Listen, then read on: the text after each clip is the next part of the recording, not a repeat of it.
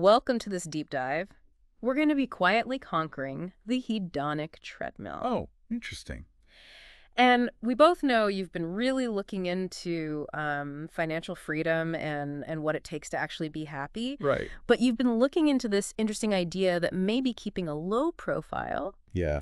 is actually the secret weapon. Yeah. I mean, it's funny because it kind of goes against everything It does. we're told, right? It is. Like you've been reading about the hedonic treadmill. Yeah. This idea that we're constantly chasing that next big thing, that next milestone, Right. that's going to equal ultimate happiness. Yes. But like you've been noticing in your research, the thing about milestones, they have a way of moving on us. Always move. It's like you snag that new phone, right? You've been wanting it, you get it. You're like, yes. Yep. Life is good Yeah. for about 5 minutes. And then, bam, new model drops. Exactly. And suddenly, the thing that you had to have Right. feels practically ancient. Yeah, and that's that hedonic treadmill.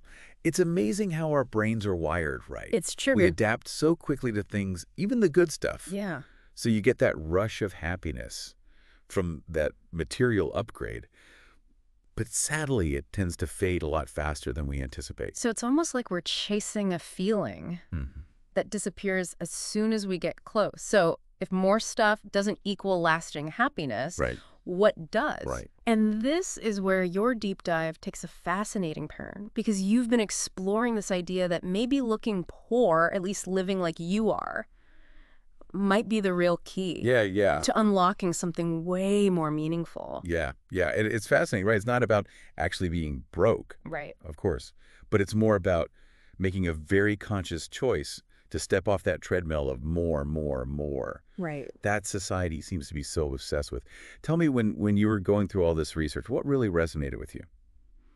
I think the thing that really stuck with me was that story about the investment banker. Okay. They had all the outward signs of success, but they felt totally trapped. Right. The designer clothes, luxury car, all of it. It's like they were playing a part. They weren't living a life.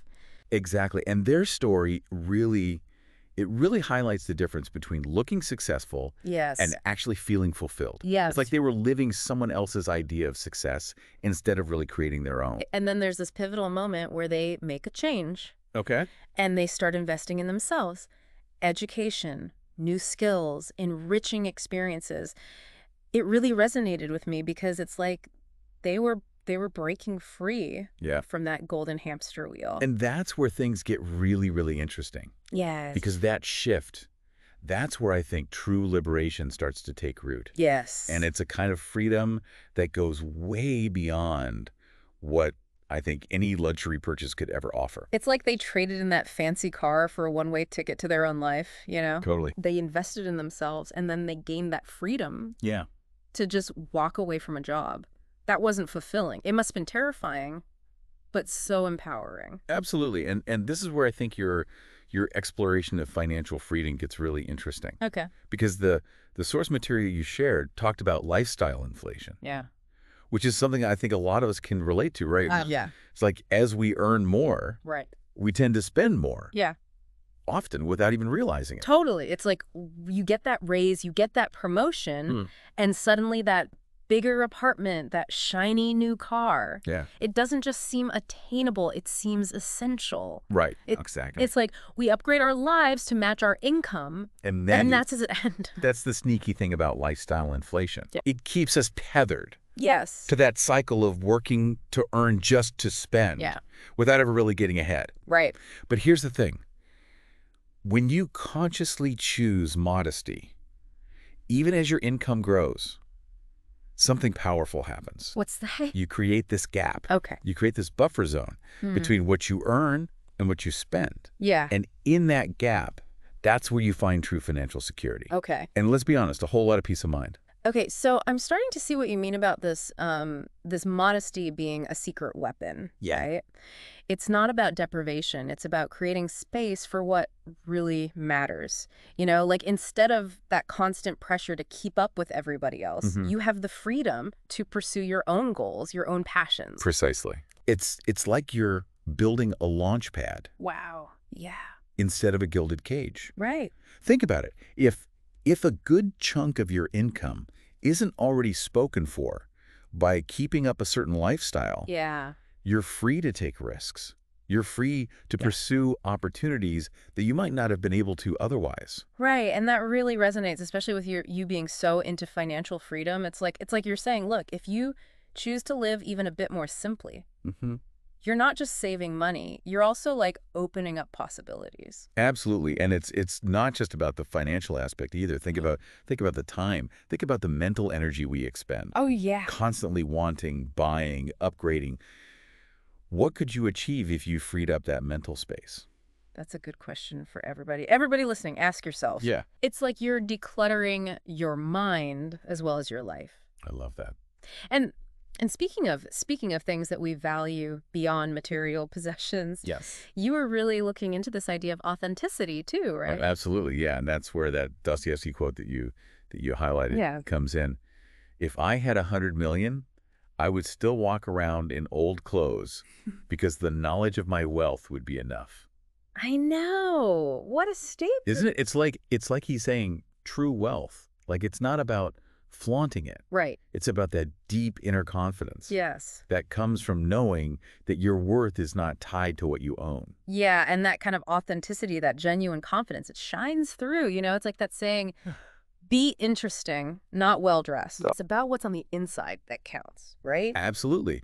It's about cultivating that richness of experience, of personal growth, Hmm. a genuine connection with others. Like those are the things that truly make a life meaningful. It really makes you think about what you're drawn to in other people. Yeah.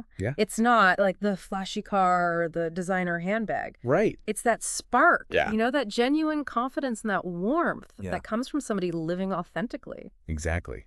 When you are comfortable in your own skin Yeah, and you're not relying on possessions to define you, it's magnetic. it is. People are drawn to that, Yeah.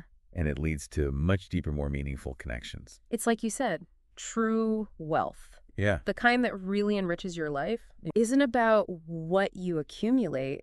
It's about how you connect with each other and the world around you.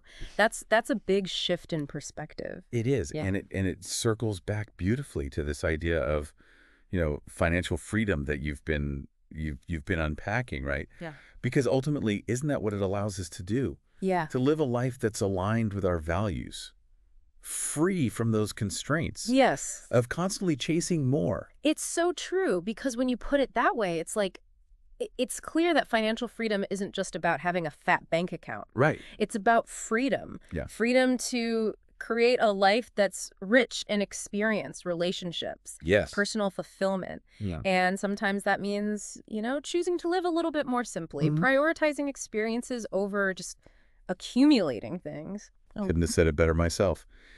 It's about crafting a life that's fulfilling from the inside out, Yes. not the other way around. It's been so great to unpack all these ideas with you. It's been fun. So for everyone listening, as you continue your own deep dive into financial freedom and what it takes to really be happy, we want to leave you with this.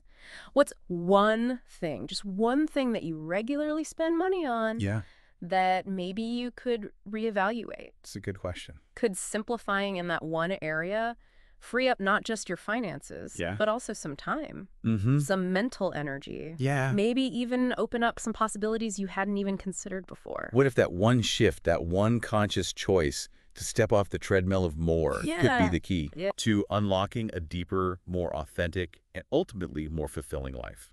That's something to think about. Thanks for joining us on this deep dive. Yeah. It's been great exploring these ideas with you. Until next time, keep seeking, keep questioning, and keep living a life that's true to you.